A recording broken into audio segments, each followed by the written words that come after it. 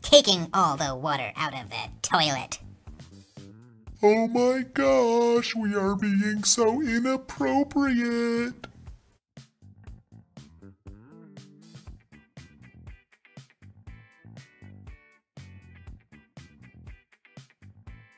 Hey, welcome to our scene on siADH, Syndrome of Inappropriate Anti-Diuretic Hormone Secretion. In this video, we're going to talk about how siADH happens, we're going to talk about the symptoms involved, and then we're going to end off with a word on treatment. So let's begin with how siADH happens, and we're going to begin with a discussion of what ADH is. So ADH is a hormone which acts on the distal nephron, specifically the collecting tube and the distal convoluted tubule, the further 2/3 part, and it tells them to upregulate the aquaporins, which is responsible for free water retention. So basically, if your body is low in fluid, then ADH tells the nephron, retain more free water. In siADH, there is too much ADH. ADH is doing more than it's supposed to. It's working when it's not supposed to work. When the body doesn't need more fluid, it's telling the body to retain more free water. And this is of course going to lead to a low osmolality in the serum. Let's take a look at this guy over here. This ADH guy is retaining water from the toilet. Now, of course, the body doesn't retain water from the toilet, it does it from the nephron. But this guy over here is going to help us remember the concept that in siADH, water is retained, free water is retained. And he's dumping it into the bucket over here. And he's saying, this is so inappropriate. It's so inappropriate. It's inappropriate because it's acting when it's not supposed to. That's what siADH is. Before we talk about the symptoms, let's talk a little bit more about the pathophysiology. So when ADH levels are high and there's going to be more fluid retention, volume is going to go up, and thus aldosterone is going to go down, secretion is going to go down, represented by the aldostone over here. Aldo is on this stone over here. Aldostone for aldosterone is going down. Now what happens when aldosterone goes down is that less sodium is retained in the nephron, and sodium ends up in the collecting duct into the urine. And that's why over here below the toilet, all these salt shakers representing sodium is going down. And of course, water likes to follow sodium. That's why we find this fluid over here going down into the toilet.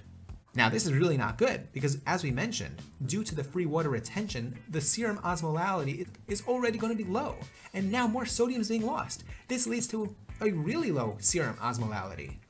And this really low serum osmolality is what leads to the symptoms seen in siADH. So symptoms such as headache, nausea, and vomiting are common, but we're going to talk about the high-yield ones that we want to be aware of. Take a look at this brain over here. This brain with the fluid coming out of its head. This brain with fluid in its head is going to help us remember the cerebral edema.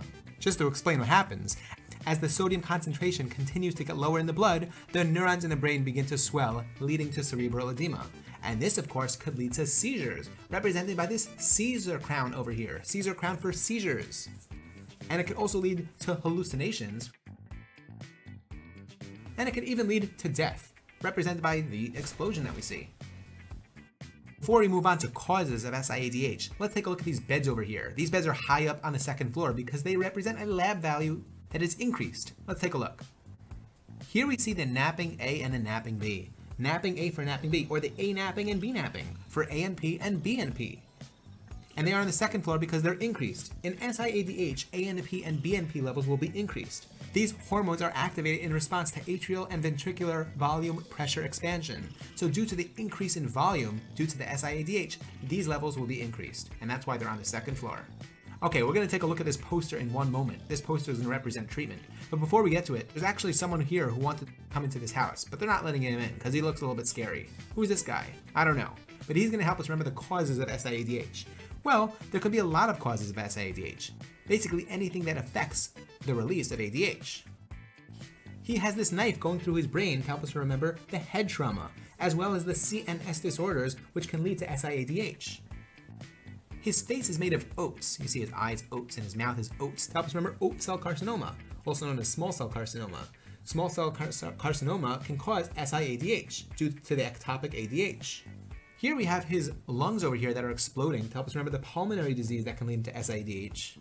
And his legs are medicine bottles or drugs. Drugs can lead to siADH, including SSRIs, carbamazepine, and cyclophosphamide. Actually, this car that's bombed over here is to help us remember carbamazepine, and this fossil over here on the floor with the cycle. The fossil with the cycle is going to help us remember cyclophosphamide. Okay, let's end off with treatment. Look at this sign over here, F said. This F over here said something, I don't know what it was. It sounds kind of random, but it's going to help us remember the treatment for siADH. F for fluid restriction, that's first line treatment. S is going to be for salt tablets. A is going to be for ADH antagonists, such as canavaptan, tolvaptan, and demeclocycline. I is going to be for IV hypertonic saline, and D is going to be for diuretics. Okay, I hope you enjoyed this incredibly weird scene on siADH. Stay tuned for our next video, please subscribe to the channel, leave your comments, and take care.